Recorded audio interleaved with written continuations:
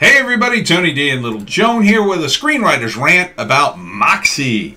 It's a movie on Netflix. And let me tell you a little brief story about Netflix before I start this rant.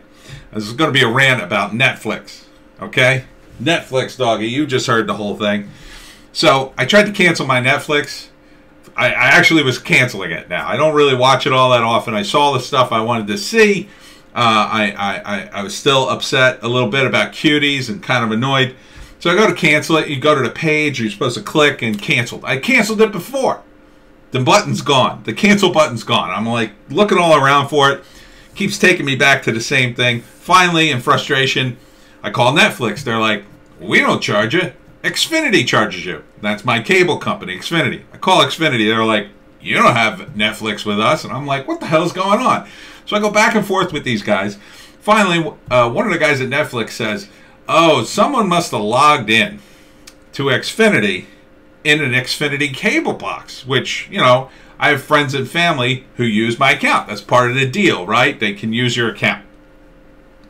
So I call, and so it turns out they logged in and took over my account. My account, like, moved to their package. No one told me.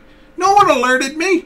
I'm like, what the hell, man? You just hijacked my package like that because you have my login details? What the hell is that? What the hell, man? It's very annoying. So now it's part of a package, and now I don't know if the people who are friends and family have the package. I don't know if they're getting rid of it, if it's free for them or what. It won't be free forever, I'll tell you that. But it's very annoying. You can't just cancel anything anymore. Everything connected to Xfinity, formerly Comcast, they're like that, I think. That's my opinion, Comcast, of you. You make canceling things impossible. I think. That's my opinion. Just my opinion. Alright, let's get to this movie. It's called Moxie. It might as well be called Woke, the movie. Because that's what it's about. Amy Poehler is I guess a single mom. And she's got a daughter who's 16 who discovers that her mom was a protester, right? She was a protester. So she discovers all these things. There's a Photoshop of her being in a band, I guess, and being cool and outrageous. But her daughter seems to be a happy, well-adjusted teen in the beginning of this movie.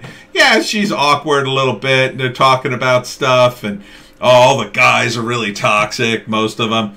So she doesn't really seem to have that big of a problem at the school. Like, she's not being bullied or harassed, although some other people kind of are. Some of the good-looking girls, and then there's this girl who's I can't say she's angry, but she's just annoyed by some of the guys. And then she goes to the principal and she says, oh no, I have to fill out a bunch of paperwork if say they're harassment.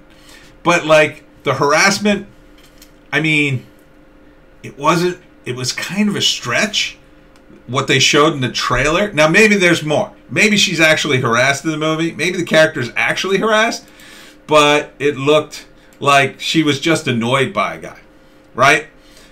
And like these are teenagers, right?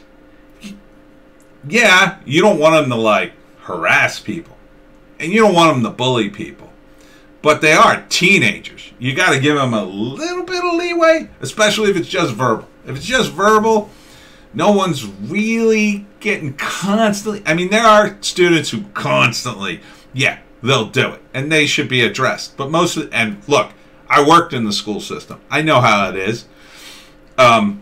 Most of these teachers just keep their heads down, and that's not right. It's not right. But they don't have that control. The dysfunctional students are jammed in with the students who are just normal. Happens all the time.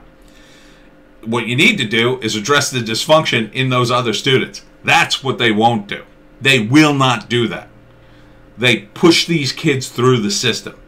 So this girl is like meets this other girl who's being harassed or whatever, and she's like, oh, just keep your head down, the guys won't leave you alone. She's like, no, I'm gonna keep my head up. Okay. And then suddenly she becomes kind of an angry feminist. Now, one of the lines is Amy Poehler says, "Oh, you know, when I was your age, I used to protest things, do things, fight the patriarchy." Like, okay, so you got to figure that Amy Poehler is got to be at least in her 30s or 40s. So you're winding back the clock, maybe 20, 25 years, late 90s, early 2000s. I'm not sure if patriarchy would have been the right word back then, because I was around in the 90s, and I was even a substitute teacher in the 90s. I don't remember a lot of people using that terminology. So it feels like that's a poorly written thing. But this is directed by Amy Poehler. So I'm sure it's directed well, because Amy is a really good actress.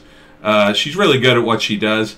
But, you know, this was sort of like this, it becomes sort of this angry feminist thing. And as you watch the trailer, now she's a little bit happy here, but as you watch the trailer, she gets angrier. Actually, in the trailer, they get angrier. And they, of course, do more protesting. This is sort of the guy that they like because he goes along with everything the girls tell him to do. And they say he's hot. Whereas the other guys, you know, the jock and the class clown or whatever, they're not hot. They're not hot because they're part patriarchal. And then, you know, Amy Poehler sort of half-asses her parenting, asking about her daughter when she starts to protest because she wrote this thing called Moxie, and it becomes a political movement. So, you know, the next thing you know, see how angry she looks now? Now, as things progress in the movie, she just gets angrier and angrier. And then, of course, there's an all-girl dance, I guess. It looks like all girls. They're just jumping up and down. I guess there's one guy in the background, but they kind of take over the school. Like, here are the girls dancing, and there's girls on stage. It's like, and they're writing things on their hand. That's part of the Moxie creed, and you can see they're taking over. Oh, they got it disabled. They got to get all the woke points there. And you could just see they get slowly more. And look how angry she is by the end of this trailer. This is obviously later in the movie. She's furious. So she goes from being a happy kid to kind of, now in this scene, she sort of likes this guy. So that's okay. That's okay. He's, you know, a harmless male, so he could be okay. But you can see it's kind of like super ultra woke, I guess. And it just feels so preachy. It just feels so preachy. And it looks, from the trailer, like Amy Poehler took her happy 16-year-old daughter and turned her into an angry feminist. Just by saying, oh yeah, I used to do that. There's a big suitcase full of my old flyers. Why don't you go check them out? And then she becomes kind of radicalized by it and becomes kind of miserable and angry and angsty. So that's weird, right? I mean, wouldn't you want your kid to be happy? If your kid was happy, especially if you had a teenager, wouldn't you be like, wow, teenager's happy. Think we're going to leave that alone? I mean, you know, I don't have any kids, but I come from a very large extended family, and believe me, I've been through the phases of teenagers, not just myself, but of other people parenting and various phases. I've seen it. I've seen it like so many times because I have so many cousins and relatives. And it's always the same pattern. It doesn't matter what era you're in. It's the same friggin' pattern every time. And this one is completely, it turns it on its head, right?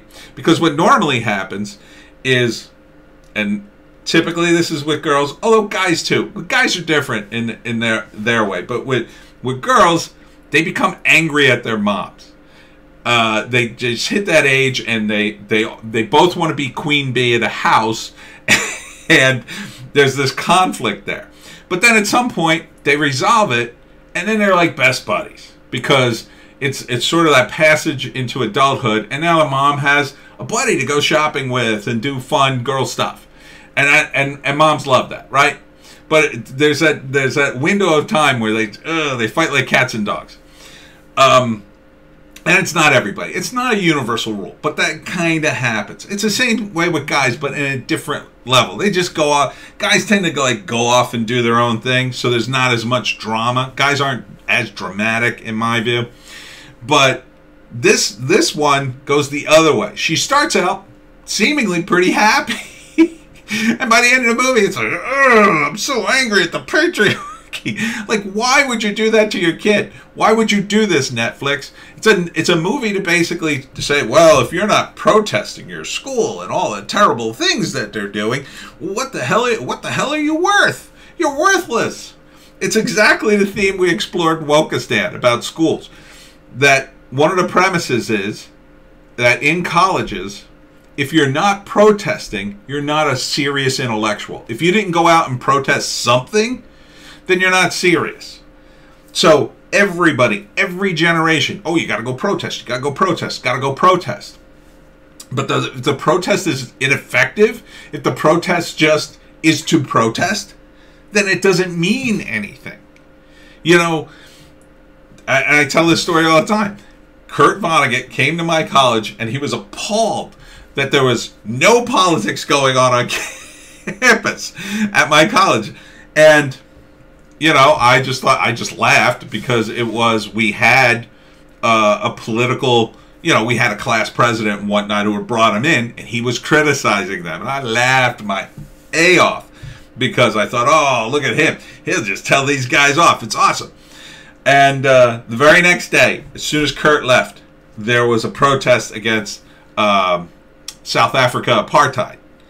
And that was the last time I saw a protest on my campus, because it wasn't political. It wasn't a political campus. We just didn't have a lot of politics. And it was the 80s, so most people were okay with it. Not that there weren't problems, there were, but my campus just wasn't political. Nobody was into it. And now it's like been turned on its head. It's like, you've got to be political constantly. If you're not political, what are you doing with your life? You have to fight the patriarchy. Yeah, so this way there'll be no guys except, you know, beta males who will sort of cower the corner and ask their permission for everything around you, because we all know that's hot towards women, right? You know, guys who are sort of a little bit wimpy, who don't come out. You know, girls love that. Oh, they don't love masculine, aggressive, strong guys at all. Right. Sure. So this is on Netflix, by the way. And, yeah, I still can't cancel my Netflix. Maybe we're all going to be forced to have Netflix from here on in. That would probably be the only way I'd watch this movie.